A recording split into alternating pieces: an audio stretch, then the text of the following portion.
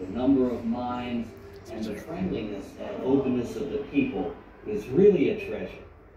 During this last trip in April 2014, a highlight of the trip was a visit to this tourmaline mine. We only had one day to visit this mine, but it was really amazing.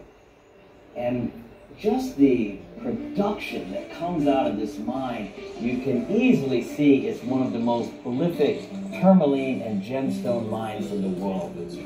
The excitement really mounted, especially as we started to descend the ladders down into the mine. We were following Beatrice, one of the mine owners. We tried to keep up with Beatrice as we were descending down into the mine and coming back up, but she was in too good of a shape for us.